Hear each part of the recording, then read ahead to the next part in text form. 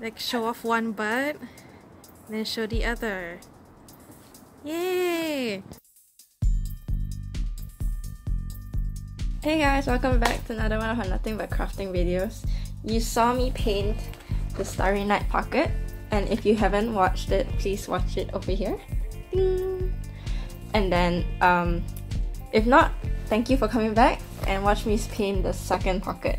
For this pocket, I'm going to paint the Great Wave of Kanagawa, if I pronounced that correctly. Yeah, and hopefully it'll turn out nice and it'll match the Starry Night because they're both blue. And then, yeah, I'm excited. Stay tuned to see me paint. We first begin by painting the background of the wave. So I realized there was a bit of a gradient between the background, so I painted a little bit of grey at the bottom and a bit of yellow on top and white in the middle.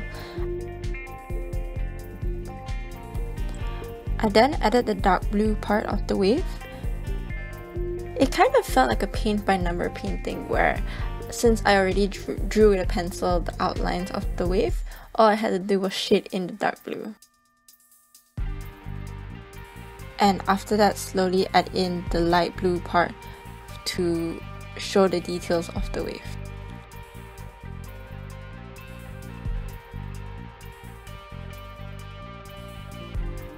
I then painted light yellowish brown on the three boats.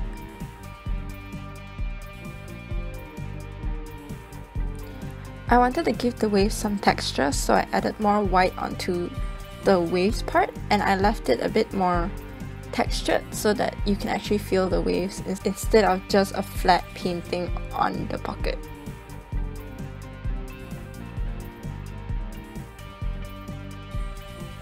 I then added little white dots around the wave to show sprinkles of water created by the wave.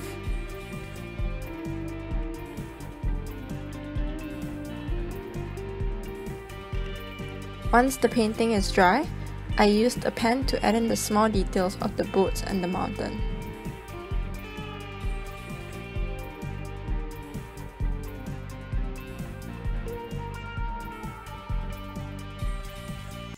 Last but not least, the part that I was the most scared to do was to add in the details of the wave itself.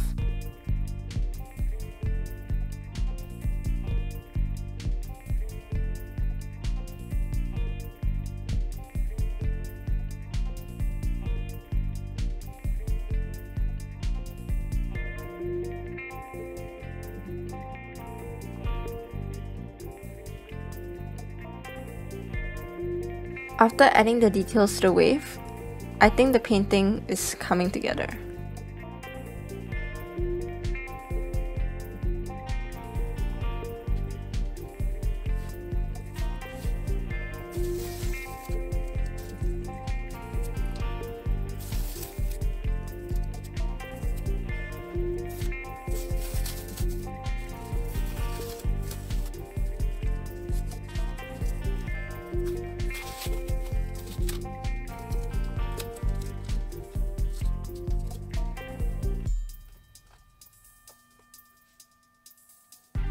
And that brings us to the end. This is my final product. I'm happy with it. I think it's a bit more detailed than the previous Starry Night, so I think it's an improvement. Thanks for watching, thanks for supporting us, and I hope you guys try it out. If not, feel free to request me to do other designs and I will try it out for you. So yeah, that's the end of my jean painting for now. Hopefully more to come soon.